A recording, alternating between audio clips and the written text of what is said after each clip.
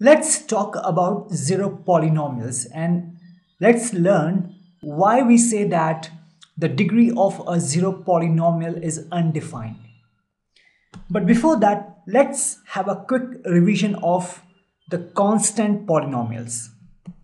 If I write a number 2 and a number, let's say 110, okay, these two are natural numbers, right? But if I say that it's actually a constant polynomial, it's actually a constant polynomial. Why constant? Because it's just a number 2, right? It's just a number. That's why it's a constant polynomial whose degree is 0.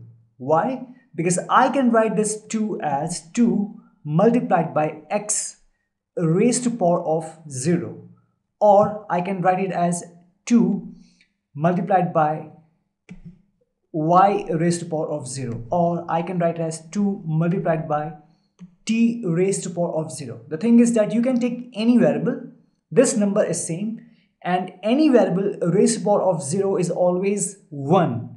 So it's actually 2 multiplied by 1, right? Any variable raised to power of 0 or any number raised to power of 0 is always 1.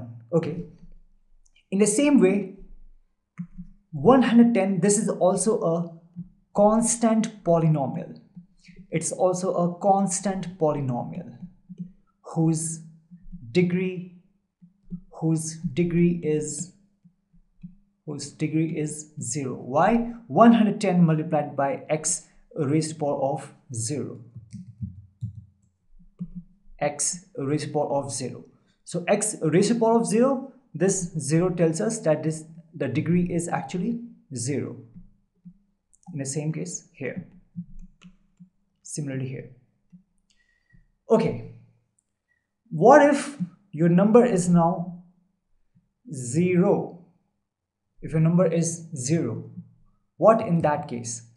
Well, this is a special kind of constant polynomial. This is the special kind of constant polynomial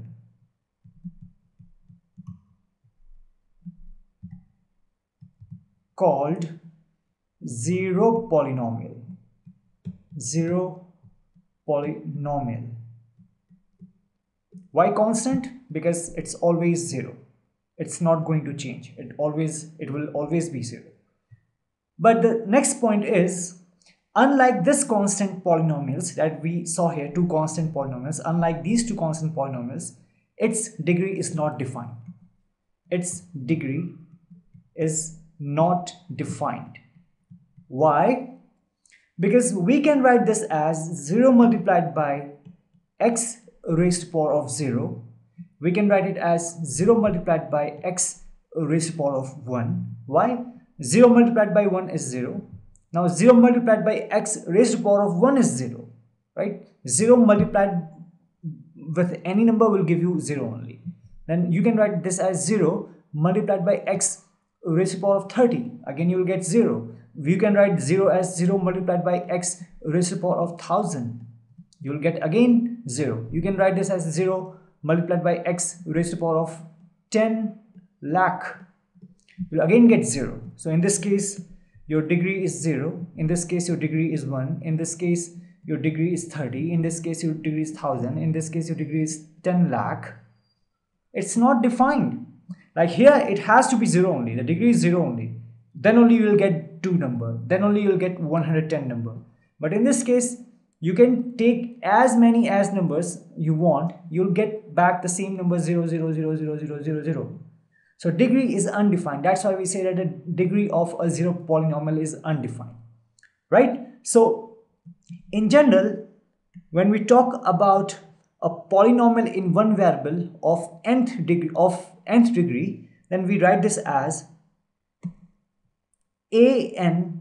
Now this we discussed in our earlier video tutorial, right? An x raised to the power of n, an minus 1 x raised to the power of n minus 1 plus an minus 2 x raised to the power of n minus 2 plus so on, then a1x plus a0, right? Now an minus 1, an minus 2, and then an minus 3, and so on, then a1 and a0, these are all constants. We know that these are constants.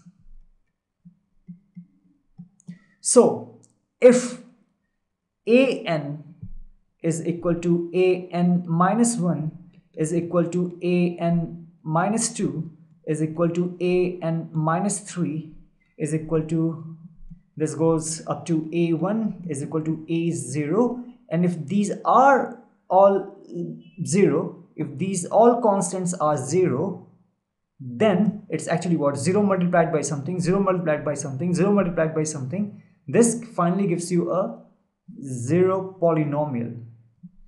Zero polynomial. Right? So the thing is, the zero polynomial is a special kind of constant polynomial whose degree is undefined.